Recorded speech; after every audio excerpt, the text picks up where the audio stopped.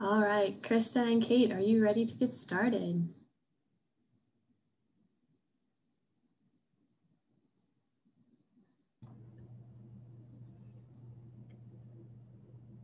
Perfect. Right.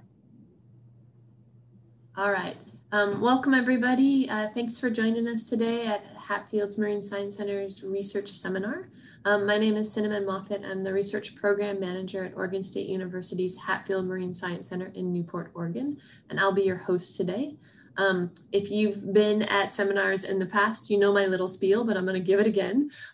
This is a Zoom format, so we ask that you keep your mics, cameras, and screen shares turned off at this time, but we do encourage you to ask questions. Please use the chat box, which you can find by scrolling your mouse to the bottom of your Zoom page, and you'll see a little pop-up. You're welcome to put in any questions there, and our speakers today will answer those at the end of their presentation. I wanted to also let you know that today's presentation is being recorded and most likely will be posted on the research page, which is the Oregon State University Hatfield Marine Science Center past seminar page. And I am putting that in the chat box right now so you can see that link if you'd like to go and listen to a part of this presentation again or share it with others, you're welcome to do so. I also just want to welcome everybody who's taking this for credit, and Michael Banks is online if you need his support. You can ask him questions in the chat box as well.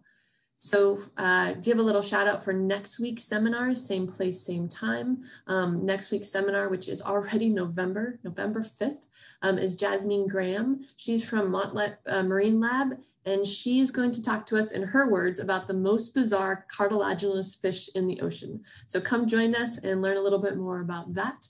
I also just want to put in a little plug we are going to continue the virtual seminar format at least through March. So if you or somebody you're working with or a collaborator or just somebody you're interested in connecting and having them give a seminar here at Hatfield, please let me know. We'll reach out to them together and see if we can get some speakers. One of the great things about Zoom is it doesn't matter where they're from. So be creative and let me know who you're thinking about. If you are interested in learning more about our upcoming events, if you Google or use whatever platform you use and you search for HMSC and scroll to the bottom of our homepage, you'll see our calendar of events and you can see what's coming up. For today, however, we have two speakers that I'm really excited to have join us. They were originally scheduled last spring, and due to unforeseen circumstances, we have now been able to reschedule them this fall. So I'd like to introduce our two speakers.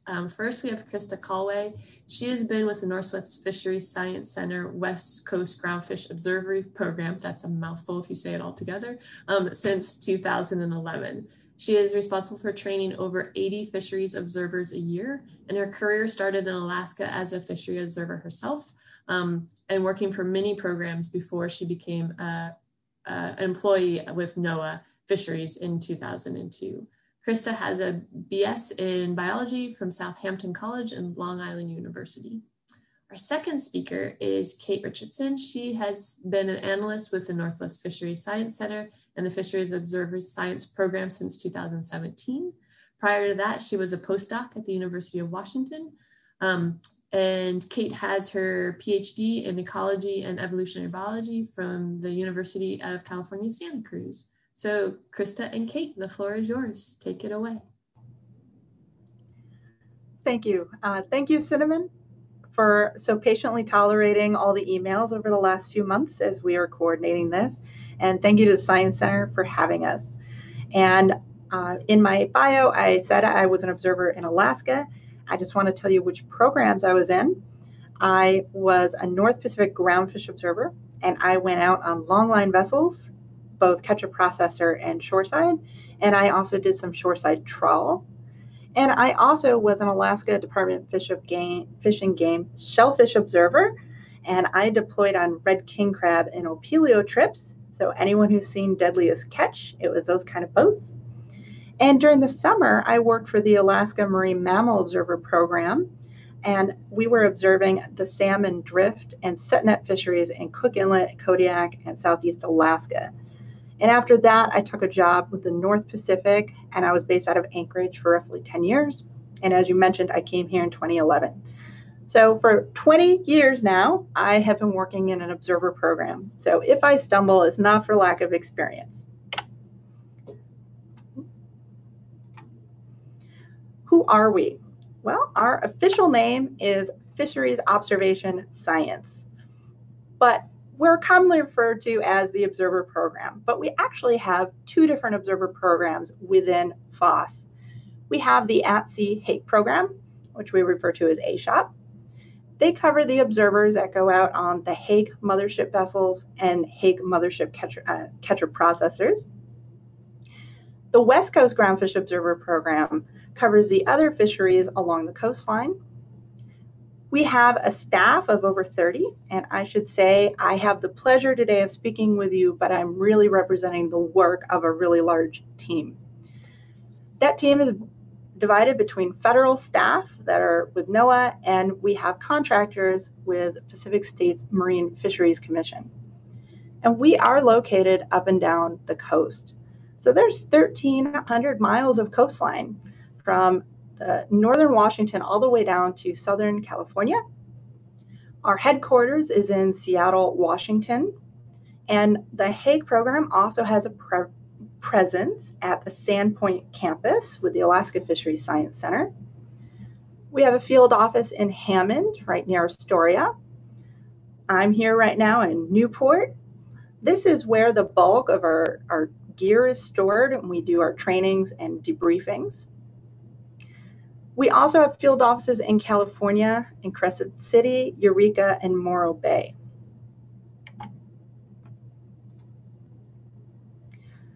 So why is there even an observer program? Well, the West Coast fisheries, we didn't know a lot about them. There were 83% of rockfish species with an unknown status. We knew in the 90s it was declining. There were 8 different fish stocks that were declared overfished. And in 2000, it was actually declared an economic disaster. There wasn't much discard accounting, and we didn't know much other than what was landed. So there were a variety of steps that were taken to account for that, one of which was creating the observer program, but we also increased scientific trawl surveys. There was a vessel buyback program and the creation of the rockfish conservation areas, among other things. Observer programs have been used since 1972, when observers were actually deployed on foreign vessels that were fishing off Alaska. But there was a big act that changed fisheries forever for us, was the Magnuson-Stevens Fisheries Conservation and Management Act in 1976. That created our 6 different fisheries regions, the Fisheries Council. It claimed, so we claimed then that 300 to 200 miles from the U.S. shore is called an EEZ. It's an exclusive economic zone, so that we could be the ones that fish those waters and benefit from it. And that's all federally managed. Part of the MSA was also the creation of observer programs. So they're used all over the country, and indeed all over the world. But in the U.S., there's 6 different regions covering 53 fisheries and annually about 70,000 sea days. So the West Coast program started in 2001, first deploying in the limited entry sablefish fixed gear fishery, quickly went into trawl, and it's been expanding ever since. And I'll show you all the fisheries we're covering today. And 2011 was also an important milestone in our program, not just because I moved down here, but it was the start of the Catch Share program. So we'll see under our fisheries, we cover fisheries that are both federally mandated and some that are state. For our federal programs, we have the Catch Share program, which is our bottom trawl. There's some fixed gear too. Also our at-sea hake and our shoreside hake.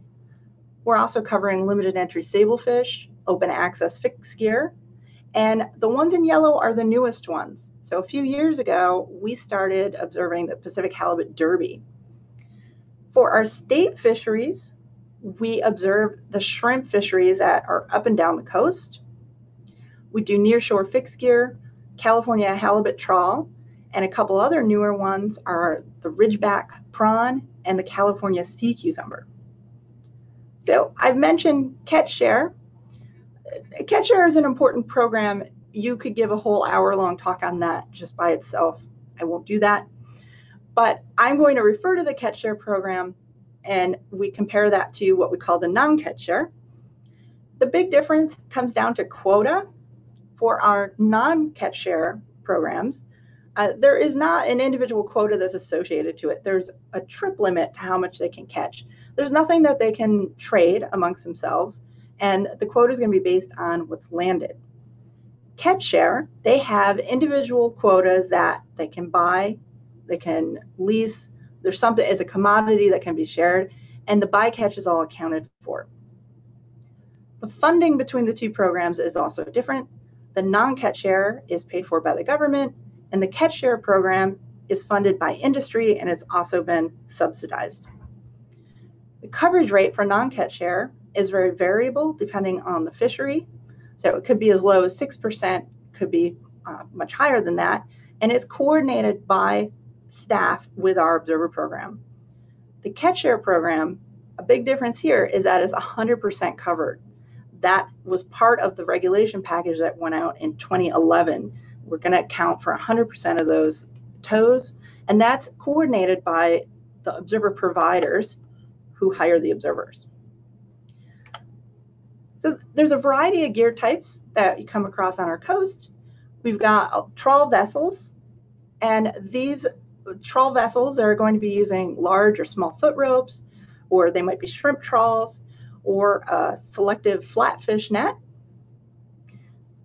They put the nets out into the water, and they're pretty good at finding their targets, but they put the net through the water and then they see what they catch. Fixed gear fisheries are not nets. So we've got long line vessels, and we have some that use this tub gear that you can see in the top left, and they'll tie those together until it makes a long line, might have thousands of hooks in it. But we also have some that are just jigs or rod and reel. If you're familiar with sport fishing, that kind of fishery. Fixed gear also encompasses pots or traps. As you can imagine, 1,300 miles of coastline and all these different ports and all these different fisheries and all these different gear types means we're going to have a wide variety of vessels, maybe as small as a skiff, maybe as large as one of the mothership catcher vessels that goes out for a month at a time with the Hague fleet. So what kind of coverage do we have? So these are some stats from 2019. The West Coast program had 79 observers. We went out on 328 vessels for 2,082 days. So our trips can be as short as 1 day. I would say averages 3 to 5 or 7. And then we have some vessels that could actually be out for a month. Relatively rare, but it can happen. We ended up with 5,329 sea days. Our at-sea Hague program had 43 observers. They're covering 15 boats, and these are mothership vessels and catcher processors. These are some of the really big boats. They had 79 trips because their trips are much longer, and they have 1,878 sea days. So just to get an idea, the percentage of the trips that we're covering, this is from 2018, but 2019 data is very similar. At the top, it says IFQ fishery. That's our Catch Share program. So remember, it's 100% coverage, and you'll see most of our numbers are darn near 100%. Only reason it would be a little less is there could be really bad weather. Observers, unfortunately, sometimes get sick or injured, so we might have a couple tows that aren't observed. Down below, we have our different fisheries for the non-Catch Share program. And you can see we prioritize limited entry sablefish. We have a higher percent of that fleet has been covered based on landings. And we have to prioritize where we put our observers. So some of these fisheries have a lower percentage. All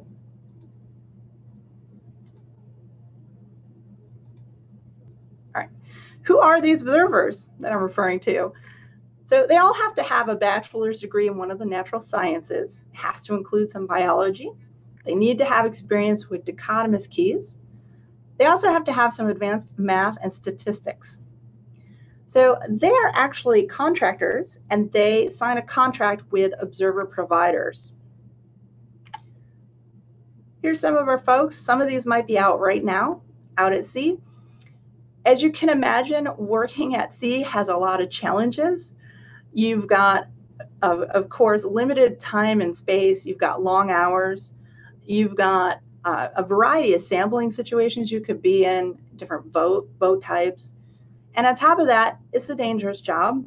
Fishing is one of the top 10 most dangerous professions, and that also extends to the observer. So that's why we have a very vigorous safety training. So those training activities, so for 2020, what an interesting year it's been.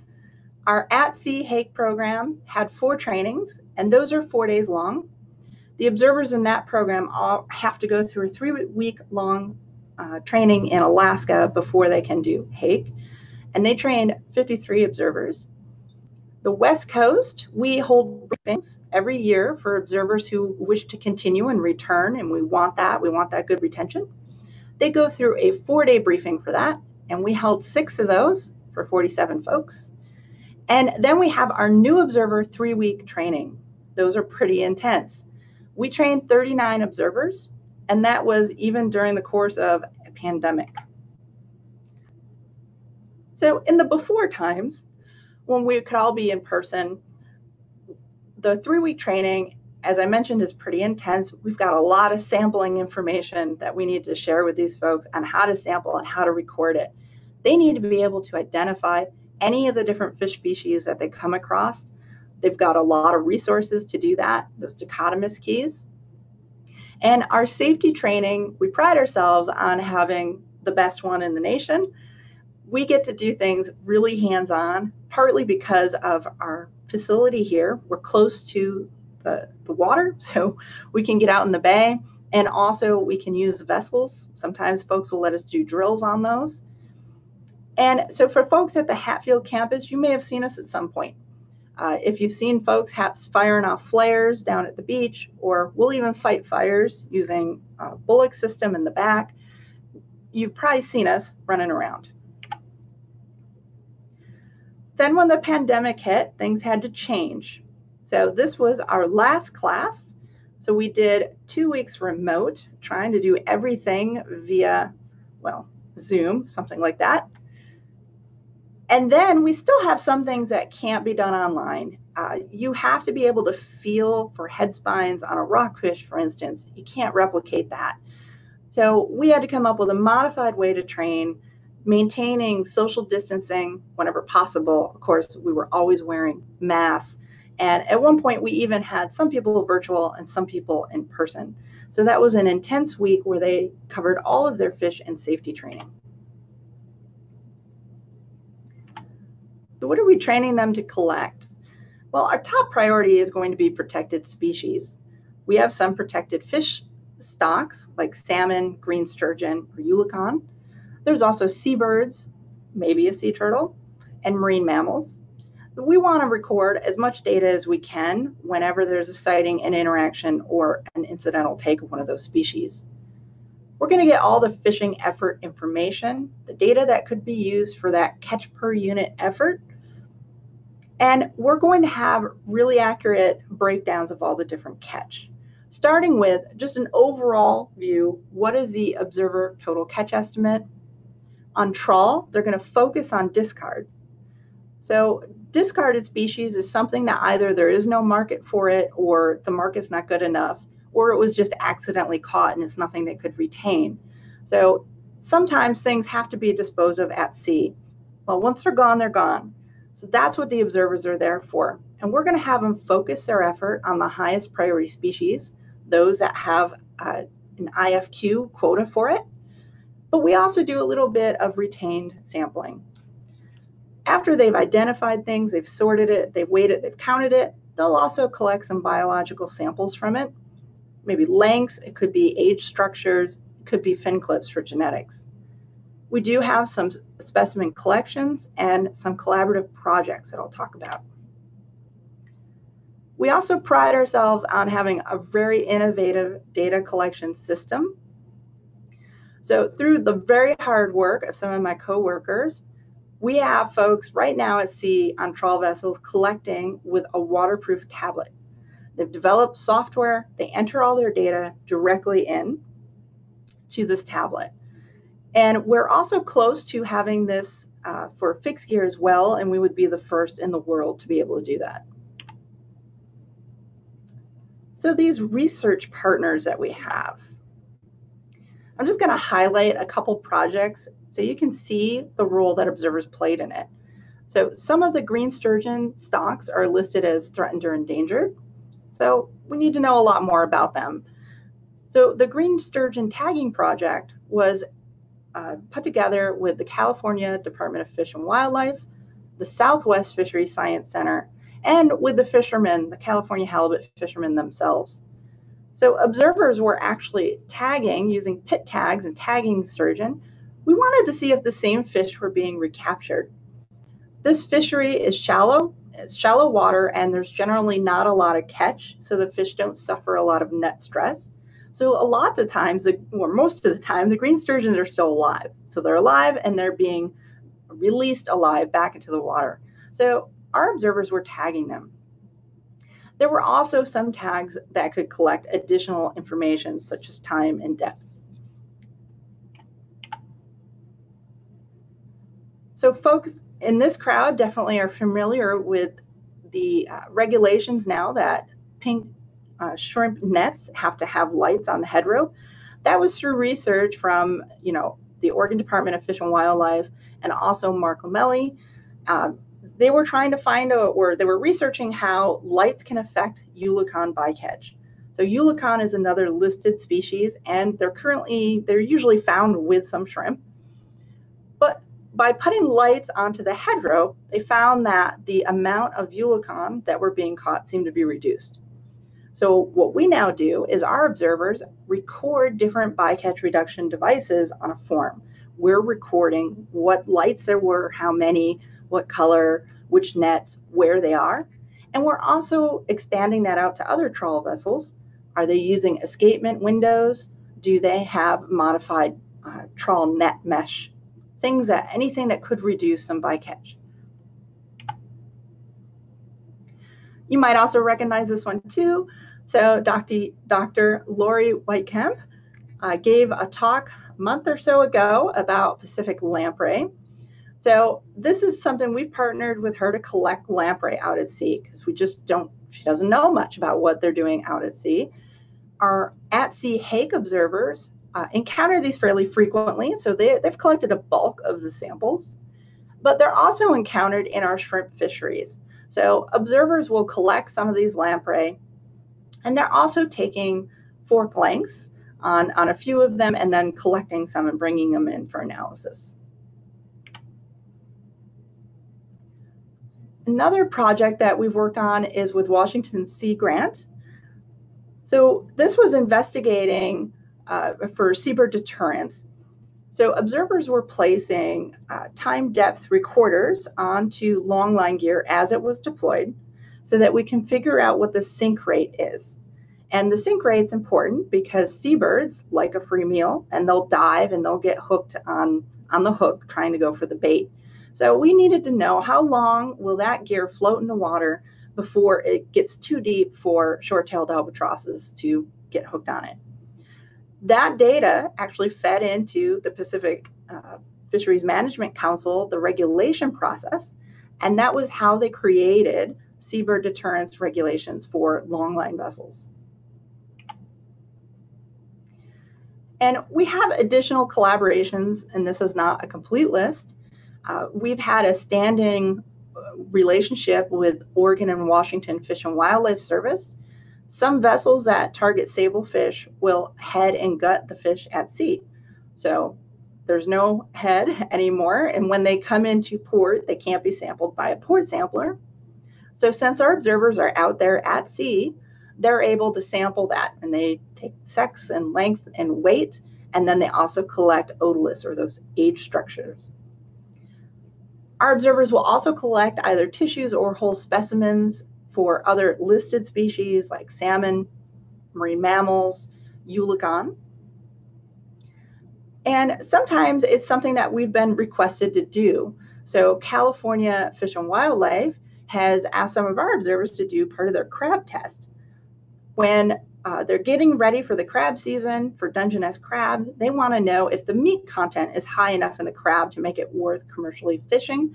So our observers go out and they take some samples out at sea, sex and length, and they also will take some for domoic acid testing. So what makes it unique, what observers do, is that they're out at sea in commercial fisheries, and they're a great platform for collecting data that couldn't be collected normally. So I want you to keep that in mind in case there's some sort of a project that you've thought you would like to do, and you need an observer to do it. So we will throw that pitch out there that if you have something you'd like to work on, you can contact our program, and we can see if we can assist you with that.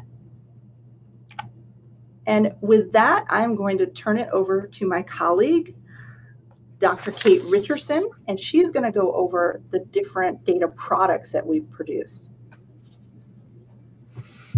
All right, thanks so much, Christa. Can you guys hear me okay? Yes. I'm going to take that as a yes. All right, so as Christa said, today I'm going to tell you about some of the places where our observer data goes after our wonderful observers collect it for us. So next slide, please.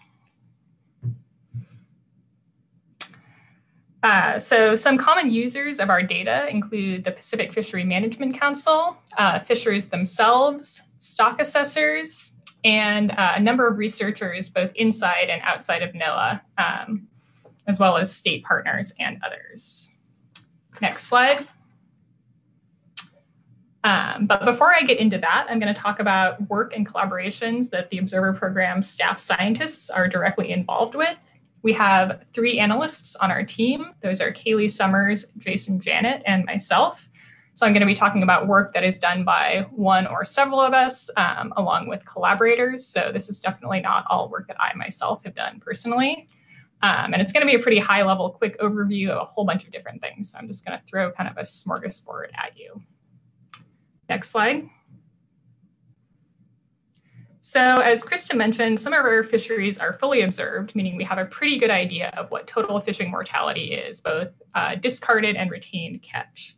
However, for the fisheries that are not fully observed, we need to figure out how we can use those observed hauls to make inferences about what's happening in that unobserved portion of the fleet. And we do that in a couple of different ways. Next slide. One of the main methods that we use is called the ratio estimator approach. It's a pretty simple method. We assume that total fleet-wide discards are equal to the discard ratio multiplied by the total fleet-wide effort. And that discard ratio is the ratio of total observed discards to total observed effort. And in both cases, we measure effort as the retained target catch. In some ways, that's maybe an imperfect measure of effort, but the really handy thing about that is that we have access to fish tickets, which basically represent a census of fishery landings coast-wide. So that gives us a pretty good idea of what effort is happening in that unobserved portion of the fleet. However, one issue with ratio estimators is that they can be volatile for years with low coverage rates or low bycatch. In an extreme example, if we had a fishery with low coverage, say 10% of hauls were covered, and we didn't see any bycatch of a certain species in those hauls, we would have to assume under the ratio estimator approach that there was no bycatch in the rest of the unobserved fleet. And I'm sure you guys can all think of reasons why that's possibly not true. So we get around that by using a Bayesian approach. We particularly use this for species that are encountered less commonly, things like whales and seabirds. And the general idea is that we model the observed takes as a Poisson process, where the rate parameter is the product of the estimated bycatch rate multiplied by the observed effort. We then estimate fleet-wide bycatch by sampling from the distribution of total bycatch in proportion to the binomial distribution function. And we repeat that process for each MC draw to propagate the uncertainty in the estimates through the uncertainty in the expansion. And we do this largely with a package created by our collaborator, Eric Ward at the Northwest Center. That package is available on GitHub. I have the address down in the corner if this is something you're interested in. I encourage you to check it out. It's a really cool package and has some cool functionality that I won't go into. Next slide. So here's an example of an application of that Bayesian bycatch model. The colored lines here show the output from the Bayesian model for a couple different measures of effort, either number of hooks, observed retained, or number of sets. And the output from the ratio estimator are shown in these open circles. And what you can see is that those ratio estimates tend to be much more extreme than the Bayesian estimates.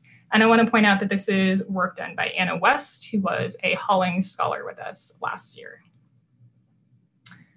Next. So this is actually some work headed up by Brian Stock, who was a graduate student at the time. He was collaborating with Jason Janet and a few others. And what he did was he used observer data to fit several different kinds of models that incorporated spatial covariates. And he found that overall, there's actually a weak relationship between observed effort and bycatch, and that spatial models, particularly generalized additive models and random forests, provided more accurate, as in lower root mean squared error, but also more biased estimates of bycatch relative to that traditional ratio estimator. And I just wanted to touch on this really quickly because I think it's a really cool analysis, and because I think alternative methods for bycatch estimation is a really important research area. Next.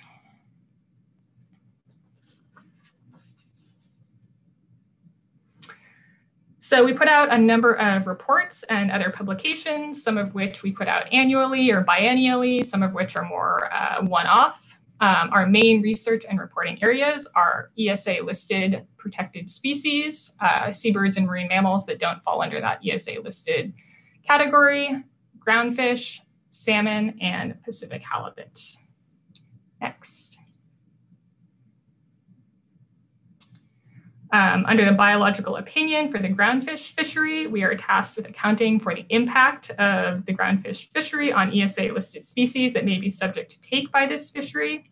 As Christa mentioned, those protected species include eulachon, short-tailed albatross, humpback whales, leatherback sea turtles, and green sturgeon. Next.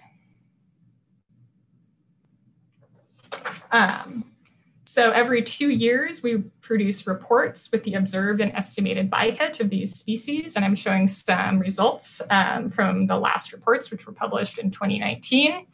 I'm not showing any leatherback results here because they are encountered so rarely by our fisheries.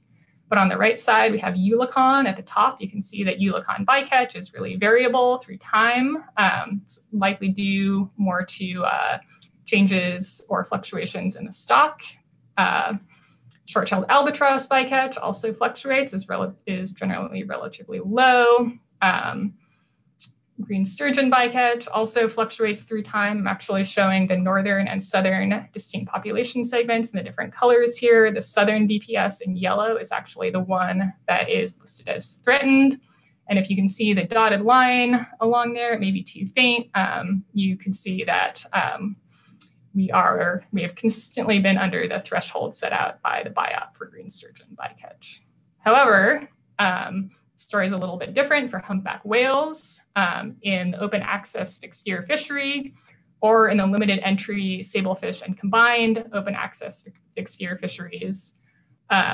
Estimated humpback bycatch has been above the threshold set out by the BIOP, although this is pretty challenging to estimate because we've actually only seen 2 observed humpback whale takes through this whole time period. And due to these estimates, as well as some other evidence separating out humpback whales into these distinct population segments, NIMS reinitiated ESA consultation for humpback whales. So we will see what the outcome of that is in the future. Next slide, please.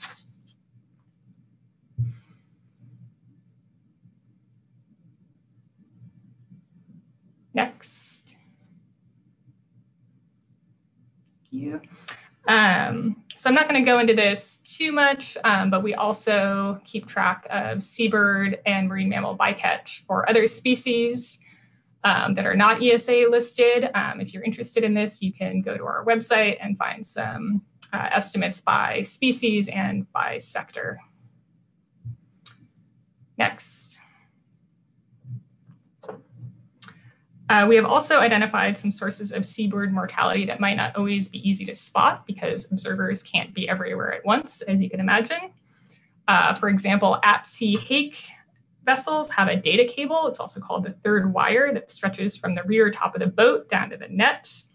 And we know from other fisheries that birds that are attacking the offal plume may be struck by this third wire, causing mortality or injury. So we did a short-term project where we had observers watch for cable strikes, and we found that we've likely been greatly underestimating the impact of these cables. So for example, in 2016, observers only saw 2 black-footed albatross mortalities, but when we account for those third wire hard strikes, there were likely more, like 47, although there's a lot of uncertainty around that number. This project actually led to a cable strike mitigation workshop that brought together researchers, industry, and NGOs to try to come up with some ideas for reducing the risk of cable strikes on seabirds. Next. We also use some of the information on seabird bycatch that we generate to do outreach to fishermen at the port level. That consists of these sort of brochures that have information about observed seabird bycatch in that particular area, why we care about seabirds, what the regulations are around seabirds and seabird bycatch, and best practices for reducing seabird bycatch. Next. So switching gears a little bit to groundfish, one of the key benchmarks for fishery management is the ratio of fishing mortality, including both retained and discarded catch, to management reference points. And on the West Coast, those management reference points are the overfish limit, which is greater than the allowable biological catch, which is greater than the allowable catch limit, which is greater than the annual catch targets. It's just a salad of acronyms for you. Next.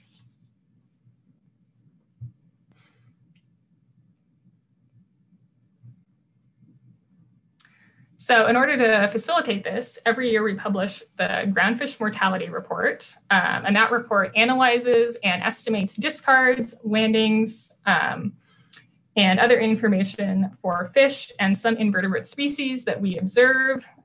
We use landings from unobserved sectors, as well as mortality estimates from research projects and recreational fisheries in combination with our observer data to do this. And on the left, I'm showing you the percent of that allowable catch limit for rebuilding species on the top and total mortality on the bottom. Those rebuilding species are cowcod and yelloweye, although I will point out that cowcod was just declared rebuilt, which is awesome. And on the right side, I'm showing you the same thing for some highly targeted species. You can see that the percent of ACL actually varies quite a lot between species, but for some high value species like petrale and sablefish, it tends to be very high every year. Next.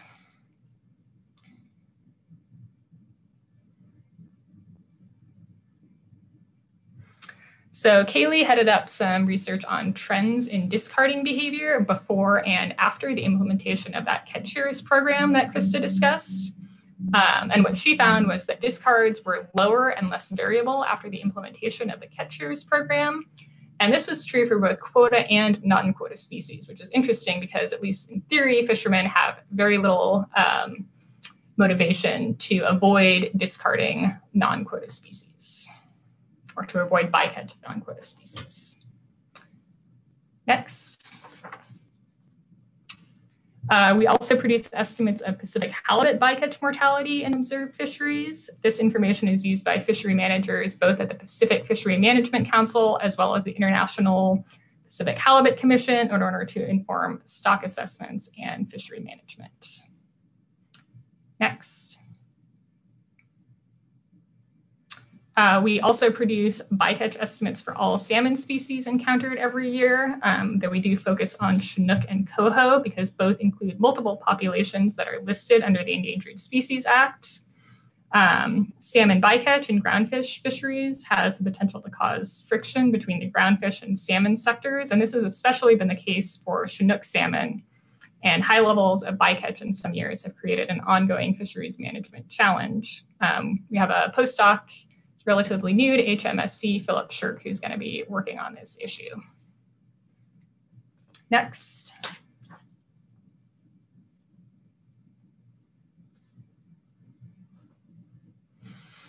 So that was a very quick overview of some of the things that we do in-house with this data or in collaboration with other folks. But as I mentioned, we have a lot of external users of this data. One of the major users are stock assessors. Next slide. So for those of you who aren't fisheries people, stock assessments are these models of fish populations that often form the basis for fishery management. They tell us things like how abundant a stock is, whether it's overfished, how much we can harvest, and if a stock is depleted, how can we rebuild it? Next. Observer data plays a really important role in many of these stock assessments. One of the main roles it plays is it allows us to characterize discard mortality, which is a really important component of overall fishing mortality.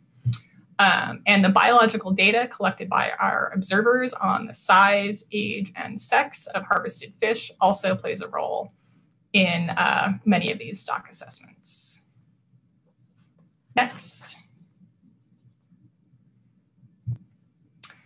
The Pacific Fishery Management Council is another big user of our data. They are the regional council that develops fishery management measures for the commercial and recreational fisheries in the federal waters of the West Coast. And the way that process works is that an emerging issue may be identified by any one of these groups, and then it goes through a whole decision-making process. And observer data may be used pretty much at any stage of this council process. Next slide. So these are just some examples of the ways that observer data was used at Council last year. So for example, some essential fish habitat and rockfish conservation areas were open or closed based off of observer data, as well as observed coral and invertebrate encounters that indicated habitat that could be important for conserving. Observer data informed the 2021 and 2022 harvest specifications, management measures, is really important in identifying this short-bellied rockfish bycatch issue that some of you may have heard about. Basically, we're suddenly seeing enormous amounts of short-bellied bycatch, as well as a number of other issues at Council, which I will probably skip for the sake of time. Next slide.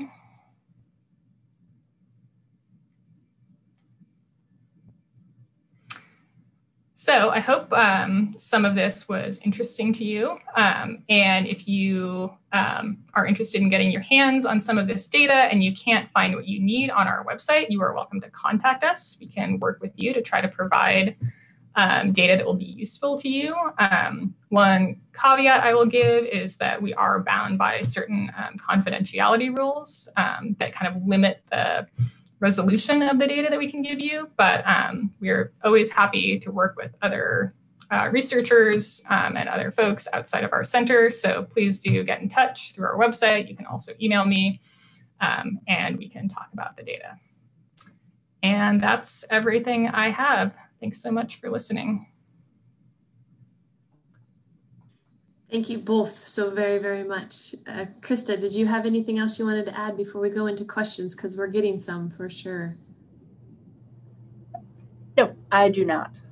Okay, so that was a lot of great information presented in a very timely fashion, but I think we've got some questions.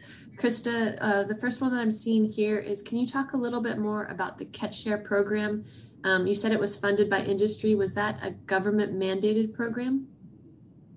Yes, it is. So, I mean, the Pacific Management Council comprises some industry also on it. So it's just part of the process that they came up with 100% catch accounting, that everything would be an individual quota. It could be bought and sold, the types of gear it could be fished with. And so initially there was heavy government subsidization for that. Observer programs collect a lot of really great data, but there's a cost involved with that. So it was heavily subsidized to begin with, and it's been tapering off, and I'm not sure where it's at right now. And was the industry involved in designing that program here locally? Yes, I'm sure there's some partners who might disagree with that, or they didn't feel it was enough, but these decisions are made with industry. And I feel that we have a great relationship with industry on this coast, and they're heavily involved with the council and with the decisions that are made. And John is actually online answering some of the questions on chat as well. But I'm going to read this one because I think it's good for some of the students. Somebody was curious about, you talked a little bit about the degrees your observers have, but not necessarily their experience. And so this question asks whether your observers have prior field experience or professional experience before they become observers. I would say most folks are fresh out of college, so they do not have other experience. A lot of them do not have field experience at all. We've had folks who have botany degrees, so it's a natural science. They've used dichotomous keys, they've had math and statistics, and they decide they want to try fish. And they learn it and they can get through it and do very well. So it doesn't necessarily have to be a fish background either. Those are some transferable skills. So you don't have to have much experience, you just have to have the education, because that is part of the requirement that's in the reg as far as who can be trained as an observer. We have a question coming in, and they qualify the question, even though I don't think they need to, saying, I'm not a fisheries person, but can you talk a little bit about ways that I can be more mindful as a consumer around bycatch and the seafood that I purchase? That's a great question, and NOAA does have some good resources for that. I know what the acronym for it is, but I'm trying to think what the full name is. But there are consumer groups who will rate fish based on how sustainable the fishery is. For instance, like the pink shrimp fishery here, because of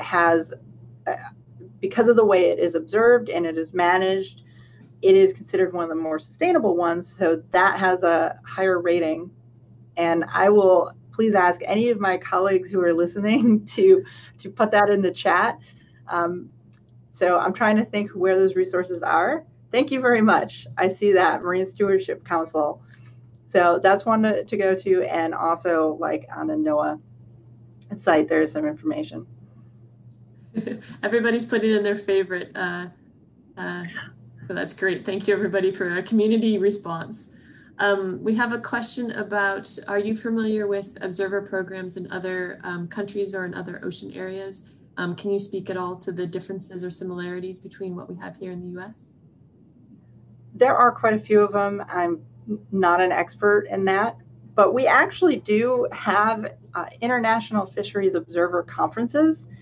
This last one, unfortunately, has been waylaid by the pandemic, and that's our opportunity to get together with the programs around the world and compare and contrast what works. I know that they're very different. You know, the fisheries themselves are different, the deployments. So it would be hard for me to try and say what's to compare and contrast them. So I think basically I've just dodged that question. That is okay. That came in from Michael Banks, and I think it was a prompt also to his students and to put you on the spot. So I think you did a good job. But if I had made it, if we had the conference this year, I might have had a much better answer for that. Wonderful. It looks like I've caught everybody's questions, but if there's anybody else that has a question that they want to put in the chat here in this last few minutes, please do so. Let's see. What are the restrictions for going at sea now that COVID's affected the observer program? Can you talk a little bit more about where you're at now and how you're dealing with the challenges of COVID? Yes. So, fish are food. Fishermen are essential workers. They're feeding the country. The observers that monitor those fisheries as well are. So when COVID started to hit, everybody had to make adjustments. We did have a 2-week standstill where no one was deployed. And during that time, the observer providers and industry came up with a plan for how can we try to continue to observe as safely as possible. And so now things have changed. There's a one-to-one relationship with observers and vessels. Before, observers could move around, observers would have to move from boat to boat for logistics. But now they're trying to maintain this relationship. So it's the same observer. They have a lot of really strict self-isolation rules that they need to follow. So life for the observer has definitely changed quite a bit. But all of those sacrifices have allowed us to continue working and observing. Different programs in the country have had to shut down for much longer, but because of the work that the providers and industry and the observers did here, they've been able to maintain it. So going forward, I think we're just going to have to keep going with that model where, it's a lot of self-isolation if you're not on the boat. And when you are on a boat, that's your boat for a while. So Kate, I think this question is for you. Have the observers noticed any migration changes in fishing patterns due to climate change? Is that something that you can see or tease out from the data that you collect? Yeah, that's a great question. One thing I will say is that there are so many interesting things that I think we could address with our observer data that we just don't have time to do. So maybe this is another plug for requesting our data if you think you have something interesting to do with that. But one example I will give is I mentioned there's this big short belly bycatch issue last year. And short belly is a species, it's not actually targeted by any fishery, but it is caught as bycatch. And historically, we were mostly only seeing short belly off of California. But in recent years, its abundance seems to have grown, and it's moving up into Oregon and Washington and causing all these issues with bycatch because that was just an unanticipated phenomenon. And I don't think it's been 100% established yet, but I think the scientific thought is that that's likely due to environmental impacts, potentially climate change. So that's one example of how we're seeing changing bycatch likely due to changing climate conditions. Yeah, just on the water, you have lots of data, lots of things that we're not able to see. So that's pretty amazing. So another question, I think just trying to understand a little bit more about the observer program. And Kate, maybe this is for you again. Do the observers ever actually work specifically on analyzing the data or writing reports or doing publications? Can you talk about that relationship with the observers and the data? Yeah, absolutely. I've worked with several observers to analyze some of the data. They've given presentations at this observer conference that Christa was talking about, or given presentations to other observers.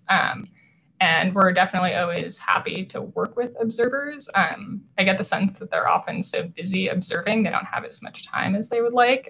Christa may be able to confirm or deny that for me. But there are definitely opportunities for observers to collaborate on doing analysis, and we definitely encourage that.